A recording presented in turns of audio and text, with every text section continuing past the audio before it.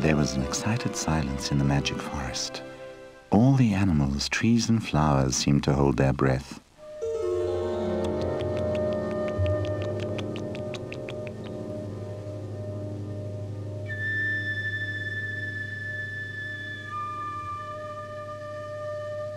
If anyone dared say something, he whispered it quietly. "When will it happen?" The mouse squeaked, shyer than before. "Shh," the old tree said in a domineering way. "Should I have a look?" asked the squirrel. "Don't do that, Fuschel," the tortoise remarked. "You will rustle the leaves too loud. We must be patient." But to remain patient was difficult for the animals. Restlessly, the squirrel hopped around.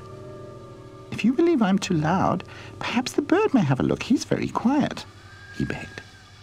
Although the old tree would, of course, never have admitted how curious he was, he had had this idea before. "You young people are not able to wait," he mumbled. "Well, let the bird have a look." The bird was happy to be able to do something and flew away. The animals were left behind, became more and more nervous. The air was full of suspense.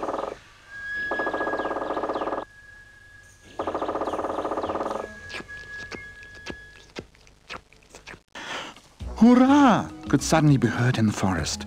"Hurrah! It's there! It's there!" The bird was fluttering over the animals excitedly. The silence of the forest was over. Everyone was chattering. "What does it look like? Has it already got a name? May we visit it?" Just go," said the old tree. "Send it my regards and tell it that I am waiting for its visit." Full of impatience, the animals ran and jumped away.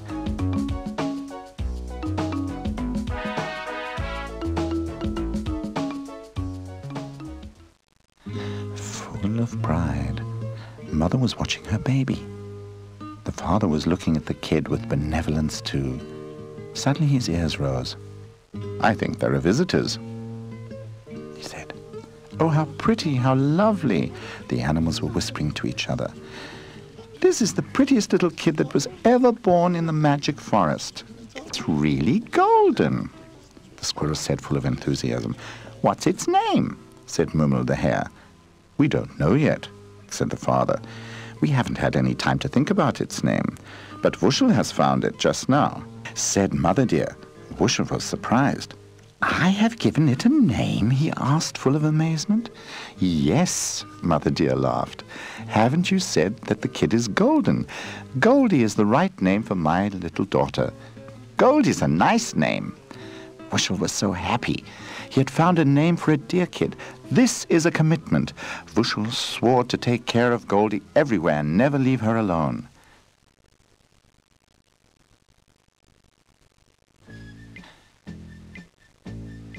Soon Goldie learned to jump and run. Wuschel became her best friend. He played and rollicked with Goldie all day long. He showed her all the forest. He proudly introduced her to the other animals.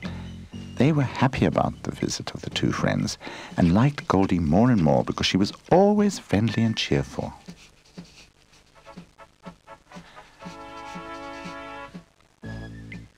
When the friends had rollicked about enough, they went to the old trees.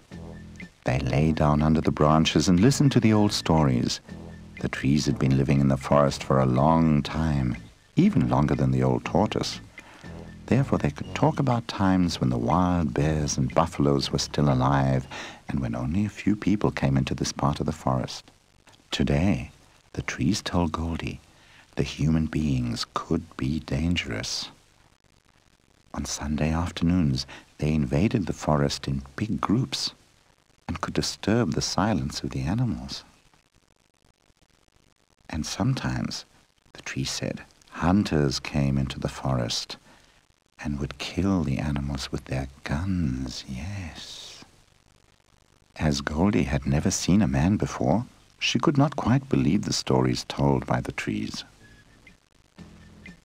But even without men, the forest could become dangerous. Goldie had to learn this quickly.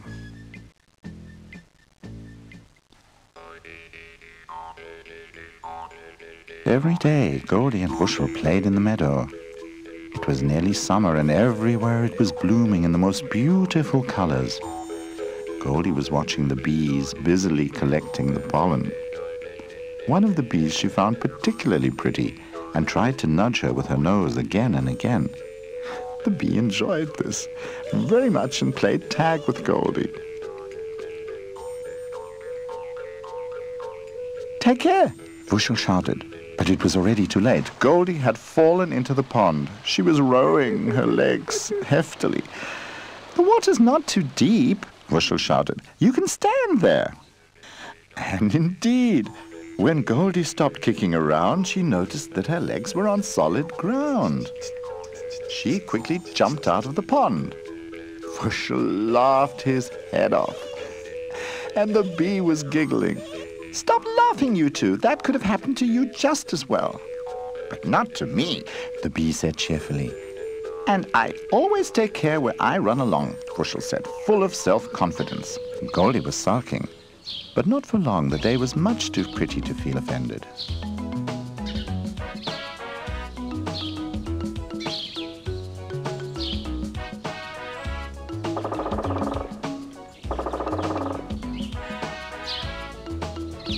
In the evening, Goldie and Wuschel ran home tiredly.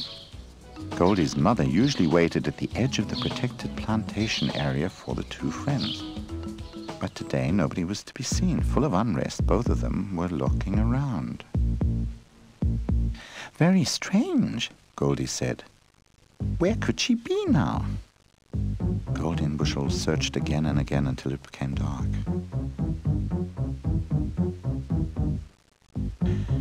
They asked all the animals whether they had seen Goldie's mother, but nobody knew anything.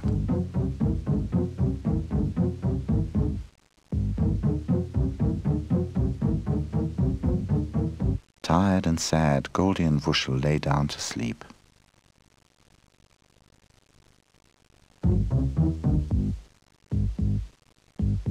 The next morning they started the search again.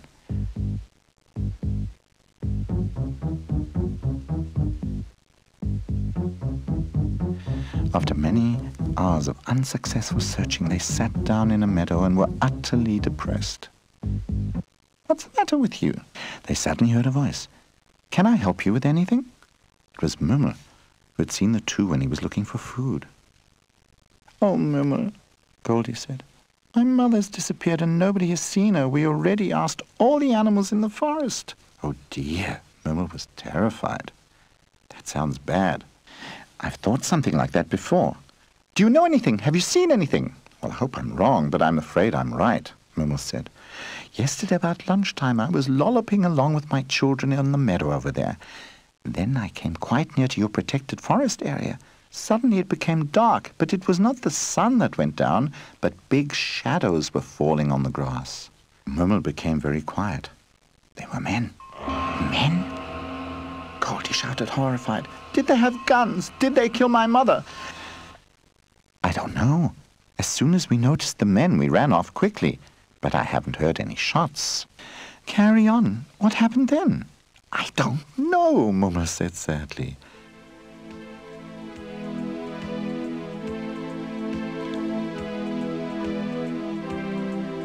Mummel would have liked to comfort Goldie, but he didn't know how to do it. So he lolloped away slowly. "Let's go to the trees. They've seen so much. Perhaps they know what may have happened," Bushlush suggested. They ran to the trees quickly and told them what they had heard from Mummel. "Oh dear," said the trees, "that is bad. No one who has had anything to do with human beings has come back into our forest. From now on, nobody could hear Goldie laughing in the magic forest anymore." With sad eyes, she sat in the meadow without saying a word. The other animals missed her laughing and rollicking, and after a while they also became more and more sad, became quiet in the magic forest. Even the birds twittered only little messages to one another. It was almost to believe that even the sun did not shine so brightly anymore, for it had become darker and darker in the forest.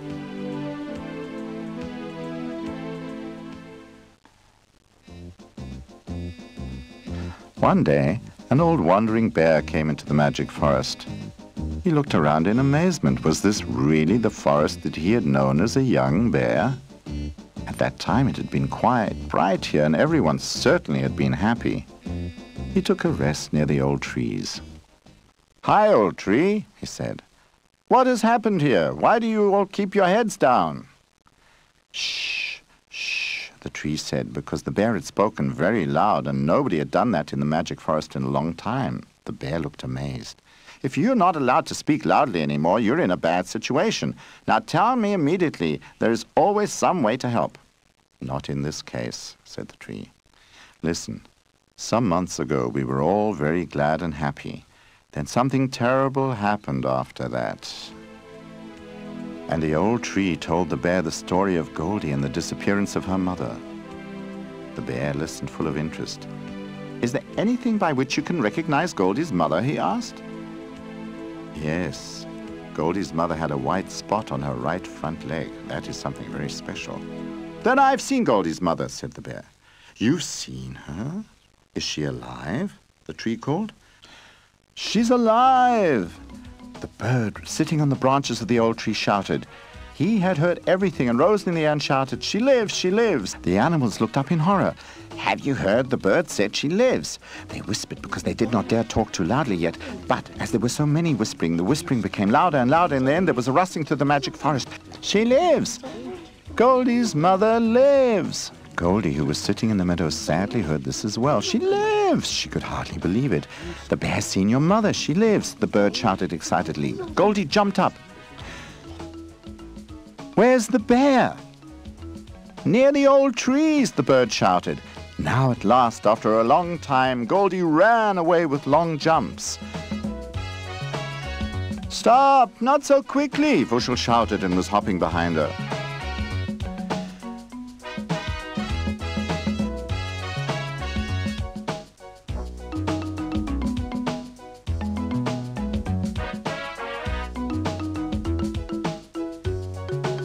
Where have you seen my mother?" she called as she arrived by the old trees. "That is a sad and long story," the bear said. Meanwhile, all the other animals had come together around the trees. "Listen," said the bear, "you will know that many thousands of animals are killed by the people." They all shouted in horror, "But not always. Sometimes we're just caught and locked up by the human beings." "Why does that happen?" Mummel asked. "I don't know exactly," the bear said. "Whatever the reason may be, they give us just a little piece of earth. They make a high fence with points around us so that it becomes impossible to jump across it. That is called an enclosure by the human beings. And then what will happen to the animals that are locked up?" the mouse squeaked. "Something strange will happen. Every day many people turn up and look through the fence. We are never unwatched. There's absolutely no place we can go and hide ourselves from the looks of man." "That's absolutely horrible," said the shy hedgehog. "But that's not everything," the bear said. "Often the people bring along drinks and food, and then they throw the empty tins and bottles behind the fence." "Where the animals are?" Fuschel asked. "Exactly there," the bear said. "And often the animals injure themselves on pieces of glass or tins." "And Goldie's mother?" "I've seen Goldie's mother in exactly such an enclosure." "Is she injured?" Goldie asked in horror. "I don't think so, but she's ill." "Ill?" the old tree moaned.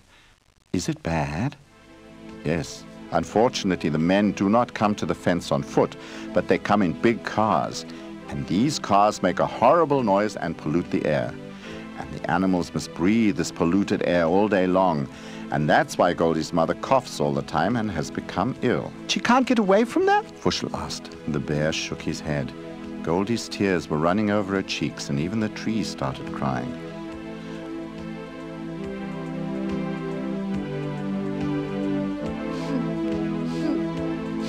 "Oh dear, that's impossible," Mummel said, full of energy. "There must be a way to free the animals. It has never been tried until now." "But haven't you heard what the bear said? The fence is much too high to jump over it." "That's true, it is too high.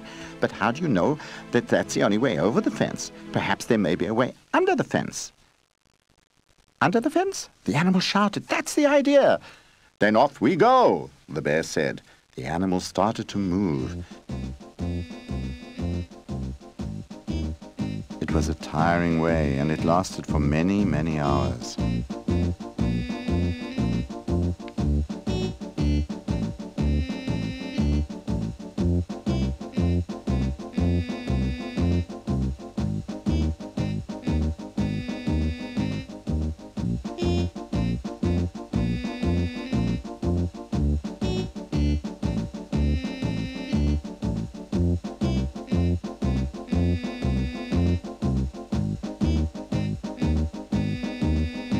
At last they saw the fence. Goldie wanted to run. "Stop," ordered the bear. "We've got to wait until it is dark and the people have gone home. Or do you want to be caught yourself?" The animals hid behind a high hedge.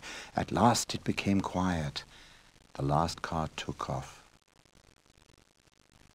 "Let's go," the bear whispered. Cautiously they all moved to the enclosure. It was a sad sight they saw. The tired animals stood on little pieces of earth, and they all looked very ill.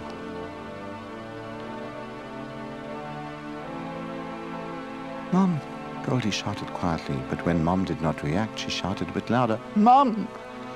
Very slowly, Mother Deer turned around her head. "Goldie?" she whispered very weakly.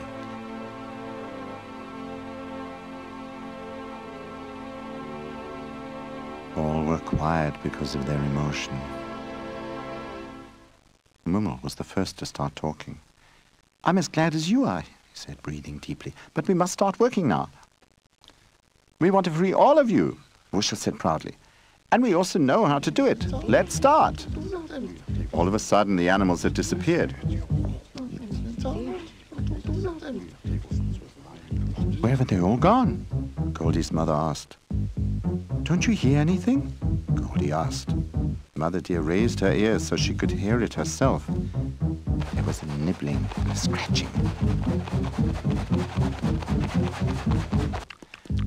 The hare, the squirrel, The mice and the rest of the animals were nibbling busily at the fence with their sharp teeth, whereas the moles dug deep holes underneath the fence. Without a break, they worked hour by hour. "That should be enough now," Mumu said at last. "If you can make yourselves very small, you can slip through the fence." Full of doubt, the locked animals came nearer. "Carry on. Who will be first?" the bear asked. "I'm sure it will work." Goldie's mother made herself as small as she could, and she was at last able to slip through the fence. The animals cheered.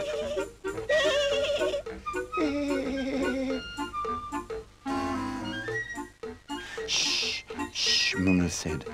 "We can celebrate this later, but first of all, the others have to get out of there." While Goldie and her mother were cuddling to one another, the other animals slipped through the fence.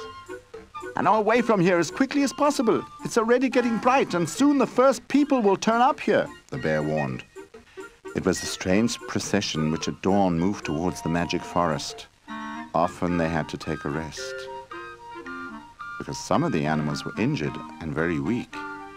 But they managed to do it. "They're coming!" the bird shouted. Under the old trees, they came together for a great festival. And at last, after many weeks and months, everybody was happy and cheerful in the magic forest again. And also the sunbeams were dancing, full of joy on the leaves of the bushes and the trees.